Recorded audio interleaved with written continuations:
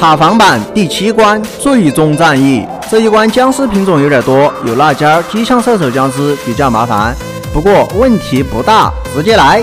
第7关的打法和第6关一样，主要以寒冰射手、杨桃为主。兄弟们，不得不说，杨桃这玩意儿的攻击方式在塔防模式里才真的称得上是 YYDS。好啊！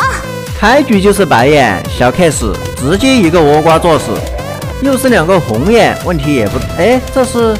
哇，这个辣椒僵尸好烦，炸掉我2个樱桃，250没了，烦死了！这红眼也太多了吧，又把我杨桃给砸了。哟，这个侠鬼是什么意思啊？学你二爷不讲规矩吗？但你这好像走错方向了吧，小朋友，果然还是太年轻了呀！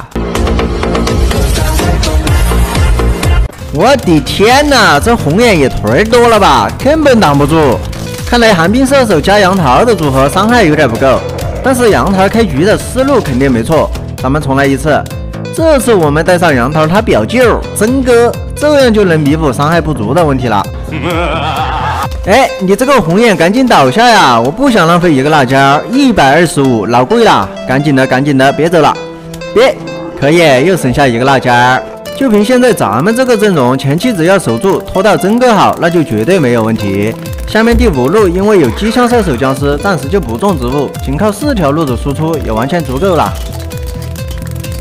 OK， 真哥的阳光够了，直接种在僵尸出口这个位置，黄金地段输出拉满。就是400阳光一个真哥，属实有点贵了。你嫌贵，我还嫌贵呢。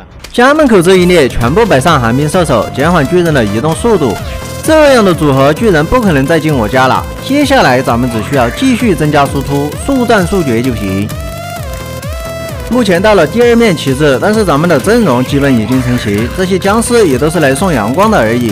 待会儿只要阳光足够，咱们就继续种植真哥。第5路也可以放个机枪射手，增加火力输出。来，火焰豌豆先种上，刚才忘了选火炬树桩，要是有树桩的话，伤害就直接拉满。哎，不是，你这机枪僵尸不种植物的时候你不来，刚种下你就来了，你是故意找茬是不是？机枪射手也种上，就这火力，你就是一起来10个红眼我也不虚啊，来多少死多少。寒冰射手也好啦，直接种，我就不信你机枪射手僵尸又来。哎呀，你还真敢来！算了，你打吧，给你们一个机会。那我5路不种植物行了吧？现在咱们就一直种真哥，种真哥就完事了。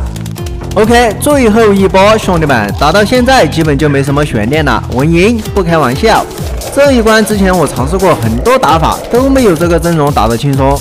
打到后面阳光基本就没什么用了，现在还剩2000多阳光，老有钱了。